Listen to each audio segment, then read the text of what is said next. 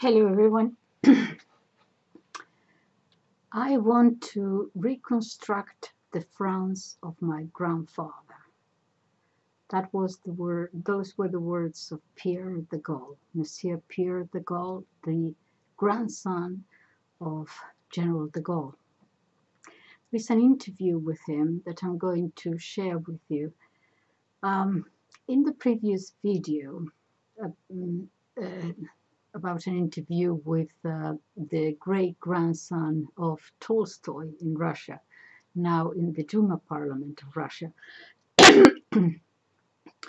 I said in passing that I thought that the French are still able to a great extent to speak more freely in questions of politics and geopolitics and what is happening in the world, much more, it seems to me, much more freely than we can here in Great Britain. There seemed to be more openness to different voices. This is just an opinion of mine. But anyway, I have found this interview today that I'm going to share with you. It's something different from yesterday's, but it's in very many ways somewhat similar. What I'm going to tell you at the very beginning is his general take on politics is that he's very much pro the sovereignty of each nation state, even within Europe. He never uses, nevertheless, he never uses the word the collective West. I think this is on purpose. He never uses it. He refers independently to the United States of America or to the Americans and to the European Union or the European nations. But he uses one term that caught my interest, because he says the Anglo-Saxon world. I thought that this was interesting because I think he's trying to make a point of both the United States and Great Britain and Australia and New Zealand and Canada and so on being perhaps on one side, and I think this is what he thinks, drawing the whole of the world, certainly drawing Europe into the same policies. And I think, like his grandfather, is going to disagree with that. He just, you make up your mind, but he continuously uses this term, the Anglo-Saxon world, or the Anglo-Saxon philosophy, or the Anglo-Saxon way of doing things. So listen to it. I think you'll find it interesting. I'm going to share with you only, I got as far as half of it, if that. I'll probably, if I feel like it, I'll do the rest tomorrow, if you enjoy it anyway. Okay, so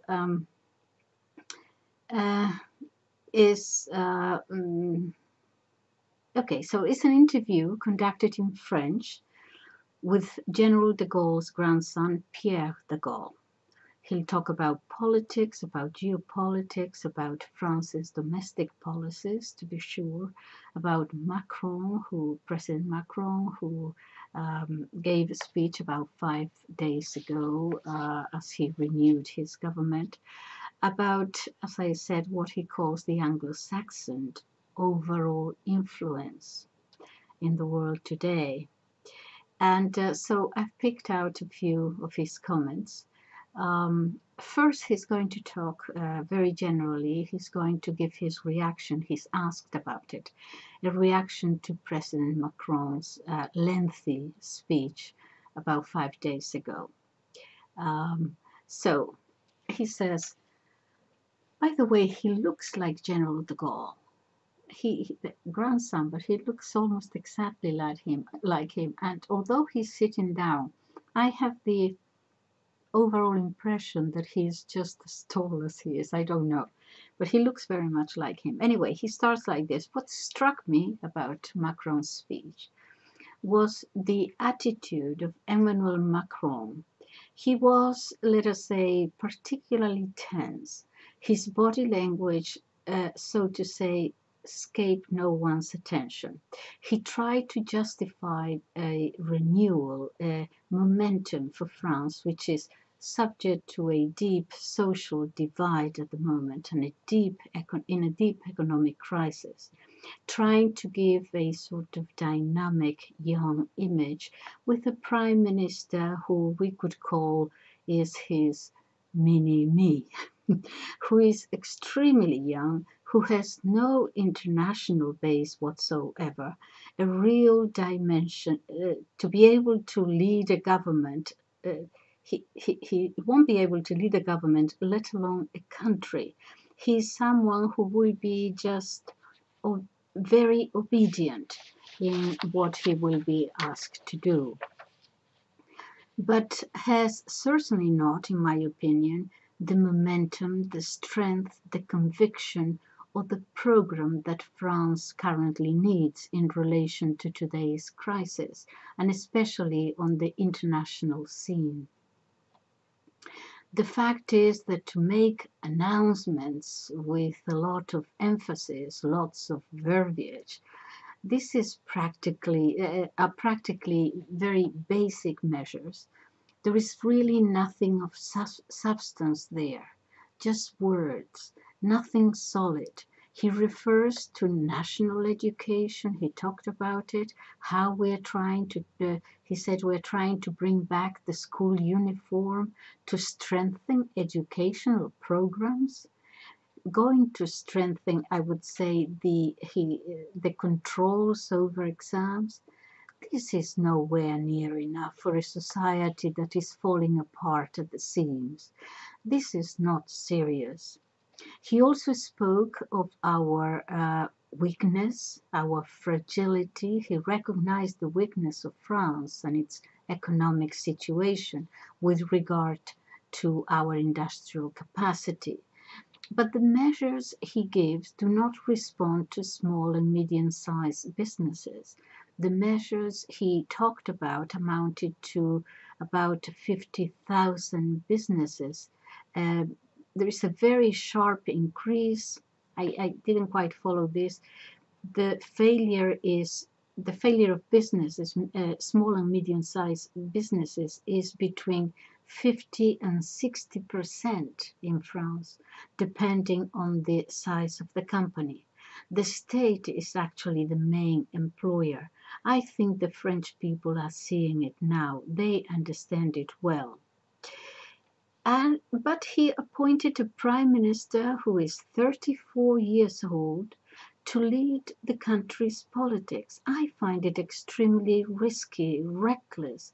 We cannot entrust the republic to kids. It takes years and years of experience to lead a country. You need mental solidity. You even need faith. The members of the government do not have, in my opinion, any faith at all. And seeing that one needs convictions, you need a real plan. We cannot go around moving from one side to the other side, from one circumstance to another, depending on whatever. It is not serious. And to answer your question, the feeling vis-a-vis foreign countries, France is constantly going down, he says, descending on the international scene. We have become the laughing stock of the world. President Macron then talks about national policies, nuclear energy, electricity, etc. He also then he goes on about these very clearly defined policies, national policies in France, but then he comes to the European Union. He is very critical of the European Union directives. He says European law imposes itself. It is above national law. It is destroying our republic, the sovereignty of the nation. Not only does the EU directives, not only are they above national law, but moreover, the threshold now has been raised. So, for example, by 2030, 42.5% they have ordered, has to be renewable energy. These are extreme measures. Russian exports of liquefied natural gas in particular, the price has increased 40% since the war. Certain countries are extremely dependent, in particular Spain, which is the second largest importer, but France also. Costs have increased. This has to be dealt with. Big announcements are not enough. In other words, he's just saying words, words, words, like the Italians say, parole, parole, parole. Big announcements are not enough. But we are subject to EU directives which aim to destroy French sovereignty and French independence. So obviously, the president yesterday was careful not to talk about it. He just said, yes, of course, we objected to the 10% increase on the price of electricity, but the cost of electricity in France is lower than in other countries, so this is Macron speaking, so perhaps it's all right. And he continues, he cited two examples, Italy and Germany, which are obviously in a situation of extreme, utter dependency, in particular Germany, which due to the effect of the sanctions against Russia, they imported Russian gas at very, very low prices, and now it is obliged to having to import liquefied natural gas, much still from Russia for sure, but now has to go through terminals, through the Baltic Sea, many other places, and that completely, I would say, destroy the competitiveness of its industry. He then talks about wind power. He mentions the Anglo-Saxon Lobby with the ecological lobby in Germany, which destroyed the nuclear power plants in the 1980s and 90s. So now what you have is industries which are very much dependent on energy supplies, which have seen their production fall by 11% last year after a 10% decline the year before. And that created social fractures, unemployment, etc. Germany is in a recession. We put ourselves in a situation of, they put themselves in a situation of deep dependence, obviously. All these ecological standards, these diversity standards, these energy transitions are not enforced, however, in the US, which of course it is now selling us much more expensive gas. The interviewer, a nice young lady, says to him, you spoke about the Anglo-Saxon lobby who forced Germany, together with the German ecological lobby. It is also very visible in France to impose on us this ecological transition, for example, wind power and so on, which is gradually destroying our energy sovereignty. But you kind of added an additional piece to the chessboard here when you said that the German lobby itself comes from the Anglo-Saxon lobby, or they are working together at any rate. And he responds, exactly. The Germans, I would say, suffered a takeover from 1945. From a strategic point of view, Germany, in my opinion, does not represent a danger, but it has been controlled, I would say absorbed, into what I call it a federalist Europe. Not a Europe of nations, but a federalist enterprise. Its capacity for emancipation is absolutely controlled. Some of the listeners may not be aware that Madame Ursula von der Leyen is a protege, a child of the American services. I don't know what he means by American services, establishment perhaps. As her family, he says, had been threatened to be taken hostage in the 1980s. I seem to remember that. She comes from an industrial, very powerful industrial family, and a far-left German group had threatened to take family hostage. Her successive declarations go perfectly in tandem with, I would say, complete submission to Anglo-Saxon interest. Again, it's Anglo-Saxon, not American, not collective West. Question: and the explosion of the gas pipelines, which have ended up preventing any cooperation between Germany and Russia, came from these same Anglo-Saxon lobbies? Yes, he says. Donald Trump, who is re-emerging in a credible way as a possible future president, said at the time when he was president that while he was alive in his lifetime, there would be no Nord Stream. I don't know whether, this is me talking, I don't know whether President Trump was fully aware of things, or whether he was in international politics. He's obviously a good businessman and so on, but when he came to geopolitics, many have suggested that he was being manipulated, that they would put it in a way to him that he didn't quite understand. He doesn't think historically, he doesn't think philosophically. But anyway, that's my own thought. But okay, so while that in his lifetime there would be no, at least when he was president, I suppose, there would be no Nord Stream. The Nord Stream, anyway, the second gas pipeline, which had ensured a supply of 50 billion something to Europe, therefore long-term contracts at guaranteed low prices for the whole of Europe. That was the Nord Stream, what the Nord Stream pipeline was doing. Ultimately, the question is energy independence and the industrial structural independence of Europe.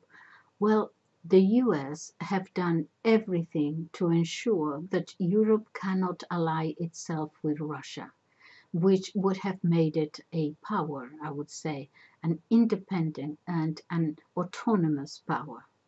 Russia, being by the immensity of its territory and all the resources at its disposal, Russia is perfectly autonomous, which is absolutely not the case with Europe. So we substituted a cheap supply, for an Anglo-Saxon dependence on other supplies at extremely high cost, and this destroys our industries. I think it's a process which is systematically decided and well organized to absorb, align, and I would say align with American diplomacy. Let me put it this way: a Pax Americana, that is to say, a bloc, an entity, where either you are in perfect compliance with them and in accordance with American policies, or you are excluded, condemned, sanctioned. American diplomacy is a diplomacy based on sanctions. The dollar has become a currency to sanction others. I have to say, I have nothing against the Americans. This is now the politician speaking. I have nothing against the Americans. It is just an imperialist it is just an imperialist policy of control and of limiting the emancipation of peoples, a destruction of the meaning of the nation state. That is what I thoroughly denounce. Let me tell you, I've worked myself for American enterprises, American banks. They follow a culture of efficiency, which is absolutely remarkable. Simply, they are people who carry out very precise, very comprehensive studies, but who always, nevertheless, act in the short term. But of course, Americans act always, always, he says, in their own interests. Our President Mitterrand was the President of France between 1981 and 1995. Our President Mitterrand had already denounced this during the interviews he gave at the end of his life. That Americans, he said, were always engaged in a, quote, ruthless and merciless war. It is an ongoing war, an economic, political, and diplomatic war that we are now facing too. The circumstances have changed. Right now, this American monopoly is ceasing to exist.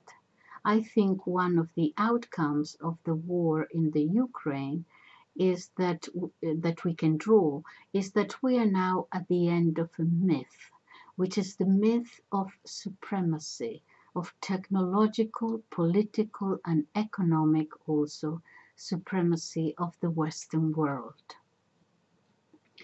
The interviewer says, there is a book by Emmanuel Todd.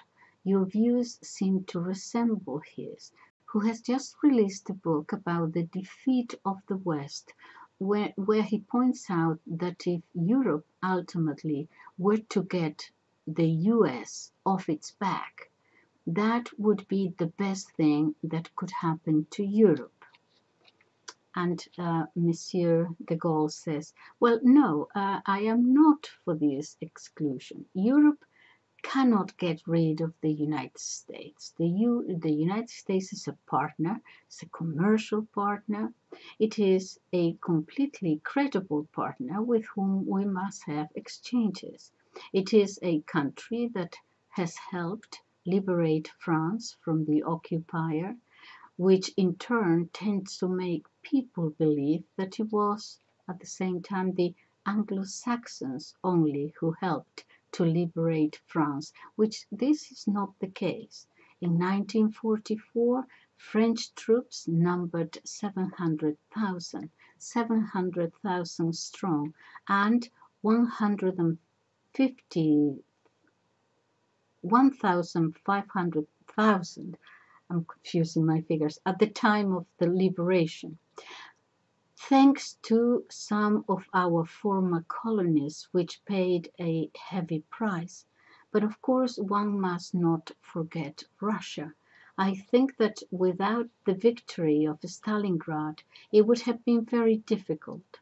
And without the power of the Russian victory, it would have been extremely difficult to break the military power of the Nazi occupation at the time.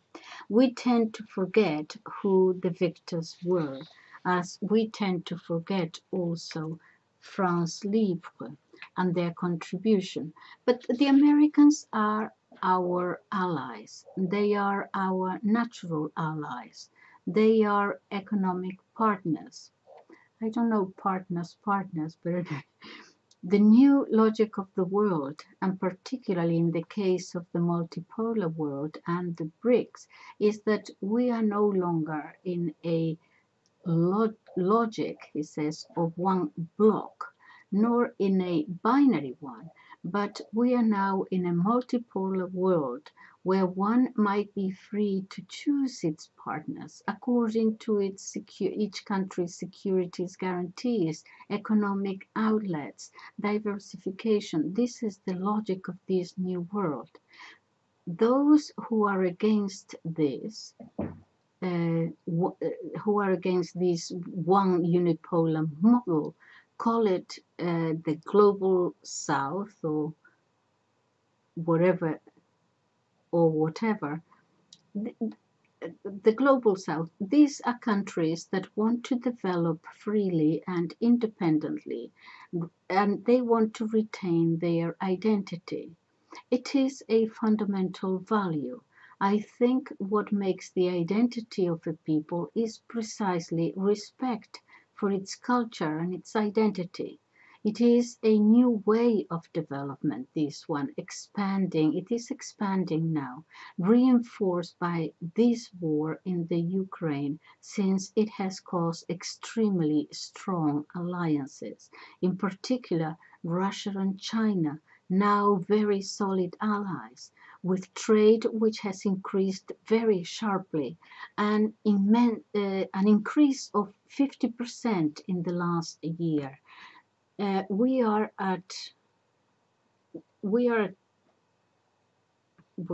no 250. I don't read my notes. 250,000 billion dollars between Russia and China, also with India 50 billion, and therefore this has created a crystallization of countries which have allied themselves in a group to defend their own interests and participate in a global dynamic, regrouping themselves, which creates also a dynamic for new diplomatic spaces, which creates also rapprochement, in particular the enlargement of the BRICS this year, the original countries of Brazil, Russia, China, South Africa, India, which were emerging economies in the 1990s, they are dominant economies now. And more countries are joining now: Saudi Arabia, the United Arab Emirates, Egypt, Ethiopia, Iran, they're all joining.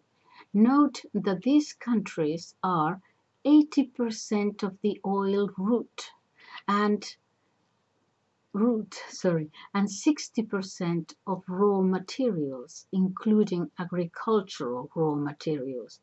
It is an extremely strong dynamic.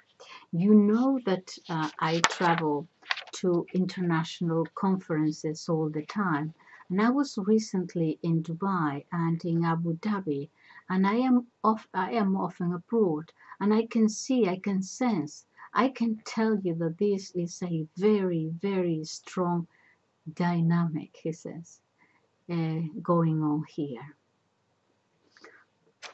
Question: is this something we don't see or we refuse to see? We refuse to see it. The African countries are very much coming into their own. The Arab countries, they are coming together. Indonesia, China, South American countries. These countries want respect. They want to keep their own fundamental values, their traditional values. It is not just economics. They want to keep the traditional family identity and also develop independently, distinctly, with no one coming to tell them what to do, what to think, and especially set themselves away. And especially they want to set themselves away from the dollar. They have realized that either you are aligned to the US or you are sanctioned.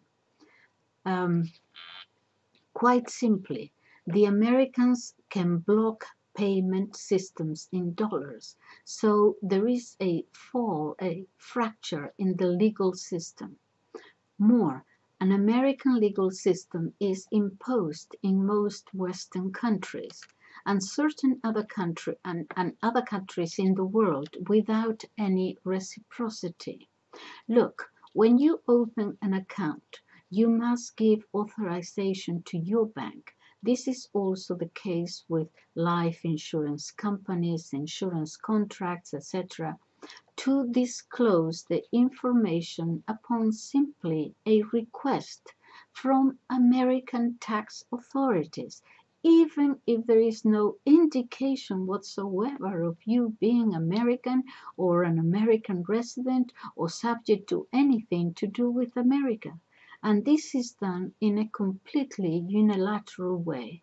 What happens here is that there has been a takeover, I would say.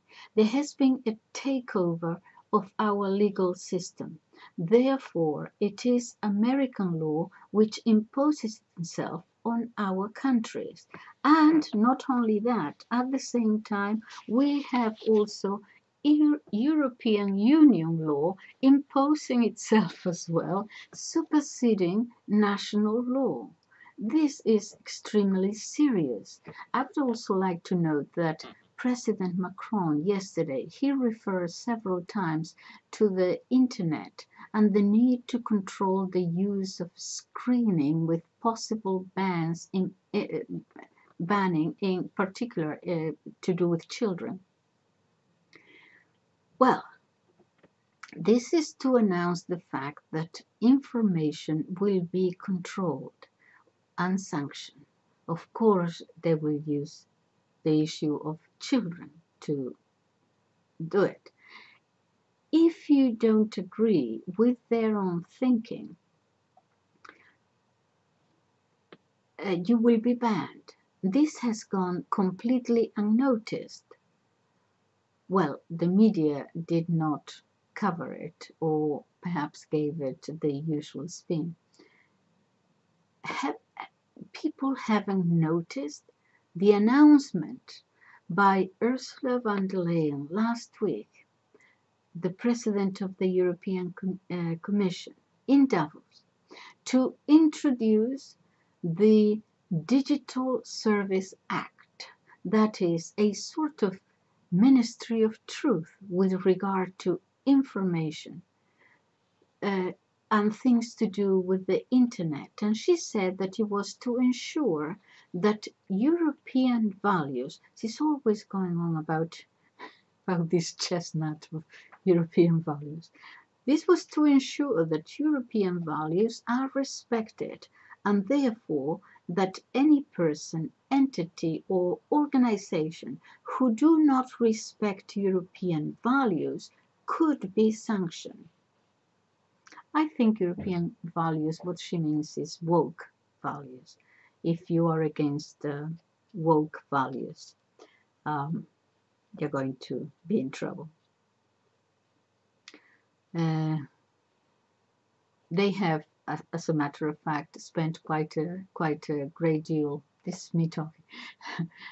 Quite a great deal of effort, perhaps since the presidency of Obama, to introduce this woke culture, little by little. Hence, divide the citizens. Anyway, to implement it. Okay, sorry, Monsieur de Gaulle. Okay, he continues. This is a fundamental attack on the freedom of information. The French people have not been informed, probably. On the 22nd of November of last year, the European Parliament passed a law which considerably broadens the scope of application of the European directives even more, which will be extended also to the field of education, to the field of freedom of expression, to the field of property, holding property itself. And I think we are entering into a truly worrying period of loss of fundamental freedoms, not only in France, but in all European countries, which provoke, I would call it, a natural reflex to defend one's nations. Nationalism, for me, is a legitimate expression of a return to the values of our republic, in the case of France, and the identity of the country. This is emerging now everywhere in Europe. It will deepen perhaps the social divide. The interviewer says about this divide, for example, the Davos Forum, where let us say, the grandees of the globalist grandees gathered they talk this time about disinformation, misinformation. I dealt with that yesterday, you remember? Um, Disinformation, misinformation, in order, they said, to, quote, rebuild trust and um, um, amidst all this, don't understand. Okay, it was Ursula von der Leyen that explained that Russia has lost the war in Ukraine. Well, I'd say, this is the interview, I said, if you're talking about this war of disinformation and misinformation, Russia certainly lost it. The West certainly won that one. But never mind. This shows, she says, clearly the gap between the globalist elite and the reality of things on the ground, Monsieur de Gaulle. He says, yes, of course, a desire to manipulate public opinion while slipping in a few realities at the same time. Little by little, we are being engaged in a process of preparing public opinion and world opinion, in fact, for the defeat of NATO in the Ukraine, defeated by Russia. Well, Parisians last year elected Putin Man of the Year, the grand strategist of the year. The Wall Street Journal in the United States did the same thing. The reality on the ground is that Europe absolutely does not have the means to continue the war in Ukraine, and even less the US. They have refused an extension of credits and made it clear that there were no more funds available for Ukraine. So, as usual, now they are leaving Europe to continue alone, to continue to finance this war. And van der Leyen will say, yes, of course. But this war, which is already lost, due to lack of means, lack of military means, lack of financial means, lack of troops. It is a fratricidal war between the Slavic people that even the European Union, no, sorry, that even the Ukrainians no longer want to continue. The stakes of this war, it has been debated long enough. I've spoken about it everywhere. It is a conflict widely used, it has been used to weaken Europe, to disunite Europe, and make it dependent on to disunite Europe, to divide Europe, and make it dependent on the United States. A pretext created, if you wish, to expand NATO to the east. We all know by now all about how Russia was promised it would never happen, not an inch to the east, said the Americans, and then they turned around and started doing so in the 1990s under Bill Clinton. Each new country that joins NATO must spend 2% of their GDP on arms expenditure. Recently, the British minister, forgot his name, said, I forgot his name, he's being a diplomat, he's being a Talleyrand here. Talleyrand, the diplomat, socialized politician of the 18th century. Okay, he says, recently the British Prime Minister, I forgot his name, said that we have to increase the spending effort to 2.5%. Obviously, we have to buy American weapons. What we did in Ukraine to fuel the bidding war is to give our arms stocks to Europe. The arms stocks, the weapon stocks, now are empty. We sent old obsolete weapons without any real impact, strategic or military impact. And these stocks must now be refilled again, obviously at an extremely high cost each time. When a defense missile is used, it costs about $2 million. On the other side, Russia is sending drones which cost much less. The reports are clearly in favor of Russia in industrial capacity, in men count, in war effort, and in the mentality, the mental disposition for war. I said we have lied to the Ukrainians by saying that Putin's regime was going to collapse, that we would make it collapse, that it would collapse on its own, and above all, that we could change it from the outside. And I think that we really have to become aware of Russians' mentality, how the Russians think. You know that I used to go to Russia often, and I think we made the serious mistake of looking at this conflict, looking at other countries with always with Western eyes. The Russians are perfectly aware that President Putin saved the country from ruin after the collapse of the Soviet Union. The country had collapsed. The oligarchs, a few people robbed and plundered the country, transferred the assets of the country to their bank accounts.